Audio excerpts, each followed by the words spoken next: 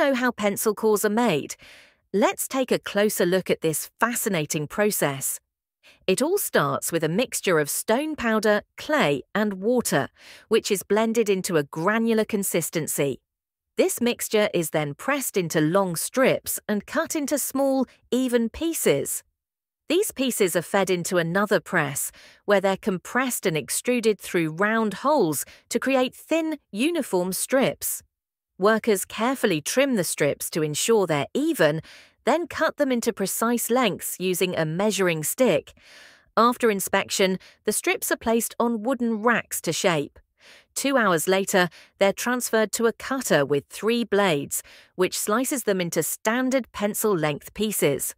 Next, the pencil cores are placed into perforated metal cans and dried in a rotating dryer to ensure even drying.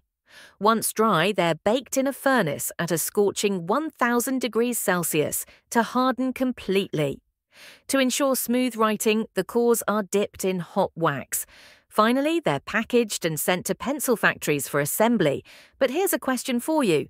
How do they insert the lead core into the pencil body? Let us know your thoughts in the comments.